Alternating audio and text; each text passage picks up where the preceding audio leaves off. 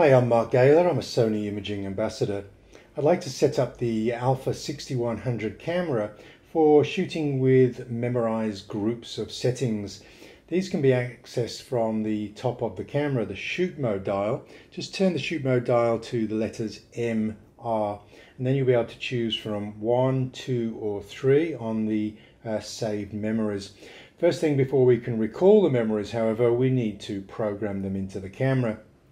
Now, I've been using a system of programming memories for portrait, action and landscape, and I can pretty much start from any of those three starting points and then make minor modifications as I'm choosing. But I find that I can switch the groups of settings really quickly by exercising this workflow, and I refer to this workflow as PAL, Portrait, Action, Landscape. So first off, we're going to turn the shoot mode dial to aperture priority, which is the A on top of the shoot mode dial. And then we're going to go into the menu, pressing the menu button. Now you're going to need to choose whether you're going to be a RAW shooter or a JPEG shooter. So I'm shooting in RAW because I quite like processing my images in post-production software. And if this is something you don't really want to engage in, then just switch over to JPEG. If you're undecided, choose RAW and JPEG, and then you've got one image processed by the camera and another one that you could choose to process later. I'm going to leave it at RAW. Okay, so if you are a JPEG shooter, just set the JPEG quality to extra fine. Obviously the standard or default is fine, but hey, it's a good camera. Why not get the best possible quality out of your new purchase? Now we're going to come over to the second camera menu, and we don't really need to choose anything from these menus. Now if you're just taking one portrait and you're happy to press the shutter release once each time, then single shooting is the most appropriate. If somebody is moving slightly, you may want to choose, maybe not high, this is really a sports mode, but you might want to switch that to continuous shooting low. This is about 3 frames per second, so it'll give you the best possible expression without having to keep on pressing the shutter release to take multiple images. Now we're just moving forward here. This is where we'll actually program the memory after we've finished setting up or choosing all of our settings, but we're not there yet. So we're going to have to come back to page 4. We will recall the settings from the top of the shoot mode dial, but this is where we get to enter the settings. So let's move along and come back to this one later. Now I'm going to use continuous autofocus. I like people to be able to move, or I like to move around while shooting, and continuous autofocus is definitely the best one to have. Now IAF, which is the ability of the camera to pick focus on somebody's eye, if we're using very shallow depth of field, works well in continuous autofocus. The camera default is AFA, and this is not so reliable. So let's switch that to AFC, continuous autofocus, and we'll come back into the menus. Focus area will be set to wide by default. Now what will happen if it is set to wide, let's just go to the default, which is wide, it'll tend to choose the person who is closest to the center of the frame and closest to the camera. Those are the algorithms that the camera loves to use. So if, however, you just want to highlight a person maybe in a group which may not be in the center, you may want to come down to one of the smaller focus areas such as zone or one of the spot areas. Now if you want to start tracking somebody who may move to the edge of the frame, I might suggest choosing either tracking wide or tracking zone as your choice. Okay, so I'm going to leave it at tracking wide. Just remember, you might need to frame up the person so they're in the center of the frame. They can then move to the edge of the frame and the camera will track that person to the edge of the frame. So tracking wide is a more flexible version of just wide. And this is one of the major advantages of the Alpha 6100 over the 6000, is its ability to reliably track subjects around the frame. So we'll enter that to make my selection and return back to the menus. Now the face IAF will be set on by default. Now if we are taking portraits of animals, we can actually change the subject detection from human to animal. It can't auto switch between the two. I would recommend putting this this menu item into the FN menu or the function menu for quick changeability between humans and animals. So I'll leave that. I'll hit the cancel button, which is the menu button, and come back to the menus. We're going to leave the rest in their default settings, and come menu button one more time. The AF with shutter is on, so we focus and take the picture using the shutter release. Pre-AF is on by default. Now I prefer to switch this off. If you are doing selfies, you're flipping the monitor up 180 degrees to take selfies, you might want to put that pre-AF to the on position. But if you're taking portraits of other people, I would prefer to leave that in the off position. So we've got some on page 6. We're not going to use any of those menu items. We're not going to use anything on page 7, except just to note that face priority in multimetering is on, which is very good. If your subject is backlit, the camera will still meter for the best exposure of the face. Now we'll just move over to page 8. You might want to use red eye reduction and switch that to on if you're using the pop-up flash, but I'm not going to be using that. I prefer to use the natural ambient light and let the ISO go a little bit higher. White balance, we'll leave that on to auto. We'll leave all of these settings as standard. If you're shooting people in very high contrast situations like bright sunlight with dark shadows, you may, if you're a JPEG shooter, want to lower the contrast. And to do that, we will just come in, cycle right using the right side of the control wheel and drop the contrast down. This will have no effect on the raw file. If you're a raw shooter, you would simply just raise the shadows slider in your raw editing software. So let's go back into the menus. You do have the option, if you're a JPEG shooter, to soften the skin. I find this is slightly unnatural. It might be more pleasing for your general sitters who are not really meticulous about their skin complexions, but if you can actually do this better in post-production software. So we'll leave that one to off, and you're not going to be able to access this anyway if you're a raw shooter. Coming over to page 10. If you were using manual focus, you would want the focus assist on, so that when you turn the focus ring on the lens, the camera will magnify the view so you can more easily fine-tune the focus. But the IAF is so good on these cameras, we generally very rarely ever have to resort to MF assist. And face registration, if you are trying to pick out a face in a crowd of your friend or a family member, then you can register a face now and have the camera always looking and trying to find focus on that particular face. If you are doing selfies, the self-portrait timer is on. So coming over to the second, these are just movie settings, so we don't really need to go through any of these.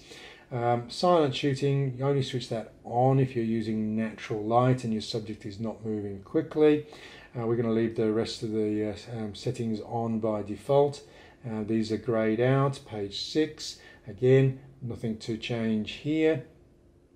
Page 7, auto review is on. I want to take a series of images and then pick the best one. I don't need to review them all as I'm taking them, so I'll switch that to off. And these are just the way we can change the custom operation. If you did want to change one of the menu settings, for instance, such as coming over and being able to change from animal to human or human to animal, we could do that by going into the function menu setting. This is where we can change between human and animal. Okay, so let's come back to the menus, and we've got audio signals. If when you're focusing in single shooting, single AF mode, you might want to turn the signals off if the beeping is annoying you. So we've pretty much set the camera up now. So now we're free to come and register those so we can access and recall them from the shoot mode dial. So let's just come over to our memory setting, which was on the page 4, come down to memory, and we'll just assign that to number 1. And so this is my portrait on number 1, and I'll just press the center button in the control wheel to enter those settings, and they're registered now. So I can now access all of those settings. It doesn't matter what I've changed my settings to, I can access all of those settings that are optimized for portraits from my number 1 setting. One of the settings that I didn't actually record in there was the aperture value. So let's just go back into the menu here and just check. We're actually set to f5.6 there. Now if I can use a wider aperture, I will actually want to do this. Now the maximum aperture on this kit lens that I'm using is f3.5 at this focal length. Now if you've got a wider aperture lens such as the 50mm f1.8, I would actually encourage you to go to f2.8 or wider and then re-register these settings into the memory. I actually, when I'm shooting portraits of a single portrait, I actually like the background to be as out of focus as possible, often referred to as the bokeh. It really makes the figures stand out from the background, and if you're familiar with like some smartphones that have portrait mode, they're also trying to achieve this. Now we're achieving it in camera, which is vastly superior to achieving it in post-production, which is what the smartphones do. So I'm going to set that to my maximum aperture, 3.5. If you want even more pop background blur, you are going to choose a lens with a wider aperture, such as the E16 to 55 with a 2.8 constant aperture, or maybe with one of the prime lenses with a 1.8. Now my favorite focal lengths for shooting portraits of a single person is actually to use a 50mm focal length or something a little bit longer, and those give you a nice figure ground separation with no distortion of the facial features. So let's just go back into the menus because we've made a modification to what we've registered. So we need to go back into the memory and just enter that in over the top of our old settings. Basically we've just changed the maximum aperture on this setting, so we're now re-registering that. You can't actually change the settings by using the shoot mode dial itself. You can change settings, but when you turn away from number 1 and return to number 1, the defaults will be restored.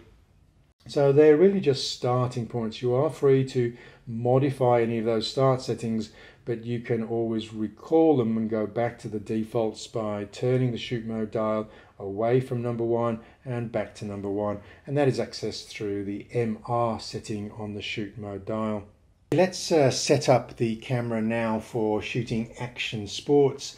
There's never just one setting for shooting action sports, so it's a really good group of camera settings to record to a memory, so that if we're shooting a portrait or a landscape and then suddenly there's a burst of fast-moving action that we want to record, instead of trying to select the 6 or 7 settings that we need to set up, we can just go over to the MR on the shoot mode dial and select our registered group of settings. In this case I'm going to put it into number 2, which forms my A of the PAL portrait action landscape. So the first thing I'm going to do is I'm going to change from aperture priority over to shutter priority, and then I'm going to change my default setting of the shutter over to 2,000th of a second. Now this is going to freeze any rapidly moving subjects. It's a good starting point. If you want background blur behind your subject when you're panning, you will slow this down, and how much you slow it down is relative to how quickly you're panning the camera. So for motorsports it might be 1/250th or 1/500th of a second, but for somebody who's jogging along or a slow moving bicycle, you might want to choose something quite a lot slower, like 1/30th of a second or even slower. So we start off at 1/2000th of a second because it's a great setting to freeze rapidly moving action. We're now going to go into the menus. Now the file format. Now I am a RAW shooter, but you can only record so many large raw files before the camera starts to slow down. So if you're wanting to shoot the longer sequences of action and not have the camera slow down and have the images you've recorded write faster to the memory card, you're going to come down from RAW to JPEG. I would still prefer to leave the JPEG quality at extra fine, but again, if you do drop that down to fine, you are going to be able to record more images to the buffer and have those images write faster to the memory card. I'm going to leave it at extra fine. You might find this gives you plenty of frames for recording quite long sequences of action. Now we're going to come across, and again, all of these settings are appropriate for shooting fast-moving action. Now the drive mode is going to be continuous shooting. Instead of the low that we had for shooting portraits, we're going to set that to high. Now remember, high plus is the maximum frames per second. It's 11 frames per second, but we don't get a live finder view in order to pan accurately with a subject. So I prefer to use the high. It's still a fast frame rate. It's about 8 frames per second. So I prefer to have that as my default setting. Remember, we can modify after we start with our default settings by recording them on the shoot mode dial. It's really just a starting setting that we're choosing here. And I'll enter that by pressing the center button of the control wheel, and then go back into the menus. Now we'll move along to page 4. This is where we'll enter them, but we've got a couple more settings to set up yet, so we'll come back to page 4 in a minute. The focus mode is continuous AF again. Now the focus area tracking is we're going to use wide.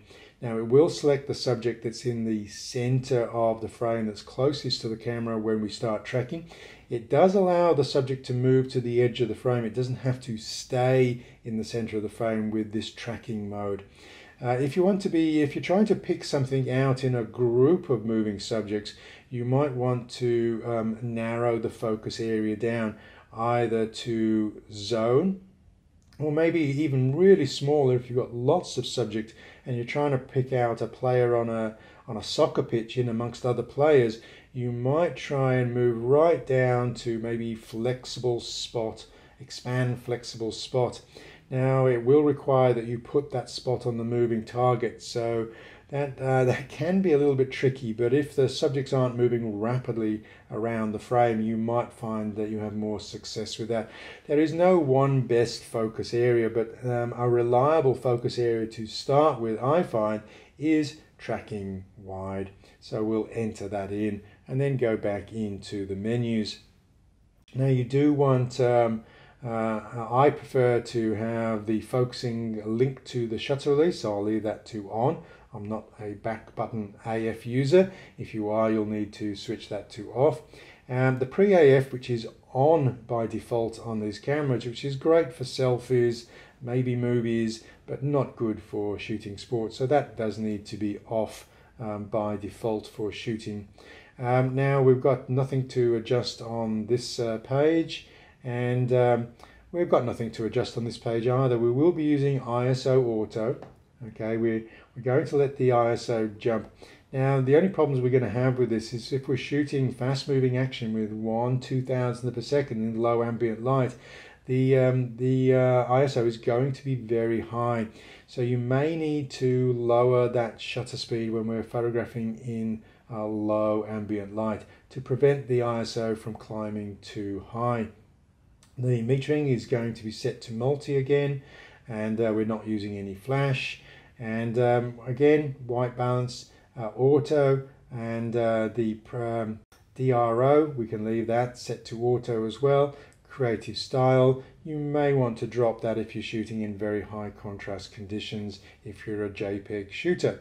So we'll come back out of that, and just moving along the menus, nothing to select in focus assist or shooting assist. We will have the IAF on in the focus menu because we might be able to pick up an eye of our moving subject, and that might help. Okay, so we're on to the second camera menu. So movie 1, movie 2, movie 3, we're setting up stills so we can bypass these. Silent shooting, you don't want to use silent shooting for shooting rapidly moving subjects, so that should be off.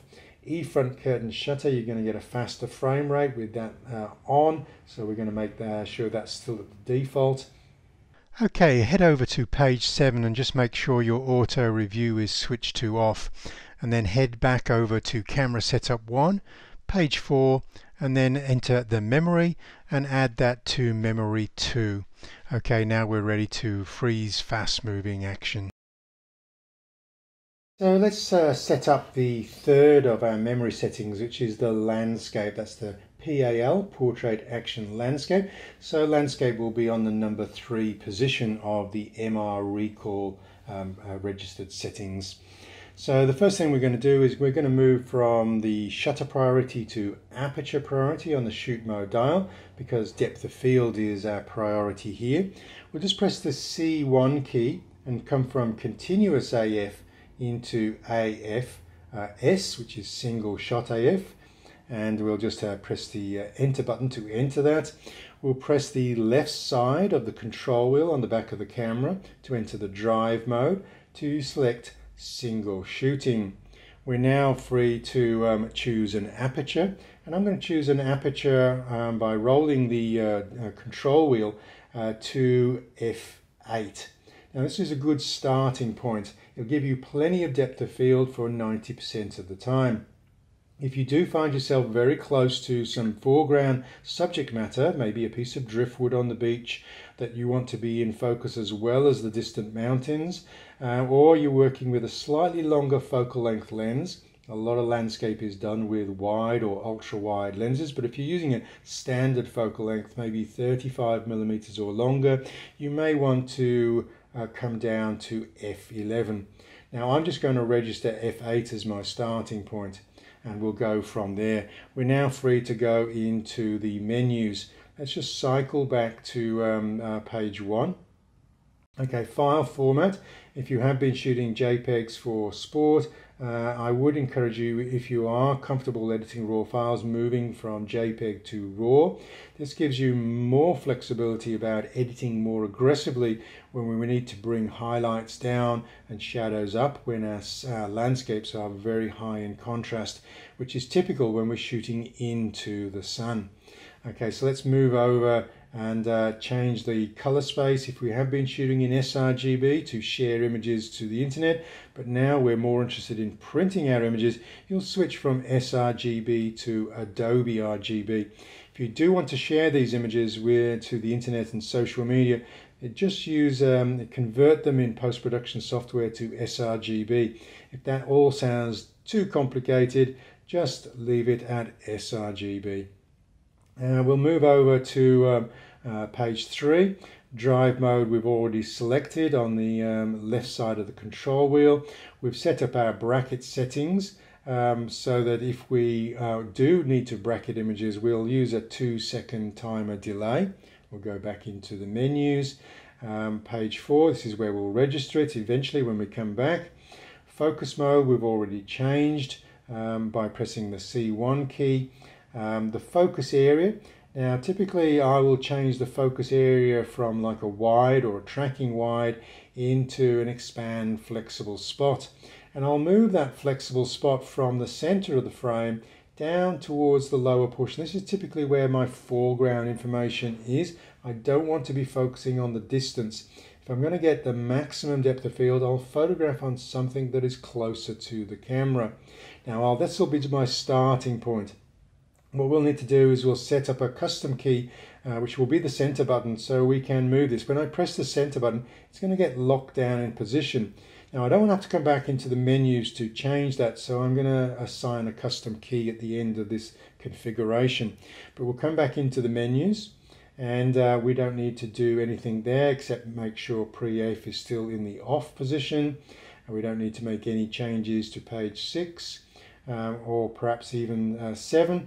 If you are shooting landscapes and you're predominantly using a tripod, I would encourage you to choose from ISO Auto down to 100 ISO, which is the optimum ISO for low noise. Now you will need to set a 2-second delay or use a remote release if using extended shutter speeds. Okay, we'll come back out. I'll leave mine at ISO Auto. I'm setting this up for handheld landscape, so ISO Auto will be my friend in this instance. And flash mode, we're not going to be using flash for landscape. White balance, if you are a JPEG shooter, you might just want to modify your DRO or creative styles. We can lighten the shadows if we decide to come from DRO Auto into LV3 or higher. We will get lighter shadows as we're capturing them. It will not affect the raw files. I'm going to leave that back at DRO Auto because I'm a raw shooter. Creative style, I'll leave it standard. Okay, so we might be using focus magnifier if we're using manual focus with landscape. So I'm going to leave that switch to on. And shooting assist, we don't need anything from this menu. The following menus are all to do with movies, so we can bypass these. Steady shot, you might want to switch that off if you're doing very long exposures with telephoto lenses. If you're using Sony lenses and they're wide angle or standard focal length, it's okay really to leave this on. It doesn't tend to have a huge effect. Okay, so let's moving over, grayed out. We're basically just working with the standard settings on all of these. Auto review, we don't really need on either. And this is where we can assign a custom key. And we're going to assign a custom key to that center button. Now it's programmed for IAF. IAF is pretty much on all of the time anyway. So we can decide to override that. And what I'm going to be looking for is a focus mode, and it's called Focus Standard. Okay, if I'll just come out and show you that now, is if I press the center button, I can move that focus point around the screen using that control wheel. And then when I've got it into position on my foreground subject matter, just press the center button again and it gets locked into position. So this is my preferred custom key for that center button. I can always assign another key to IAF. Typically I might assign the focus hold button on the lens to IAF if I'm using one of the Sony lenses that does have a focus hold button. Let's go back to the menus. We're pretty much ready to assign this to a memory, so we'll just go back to camera setup 1, page 4, set over to memory, and then assign that to number 3. So this is my portrait, action and landscape memory settings all set up on this camera. Now I can dispense with using the aperture priority and shutter priority on the shoot mode dial. I can simply roll my shoot mode dial down to the MR and then select whether I want to shoot landscapes or my action settings or my portrait settings.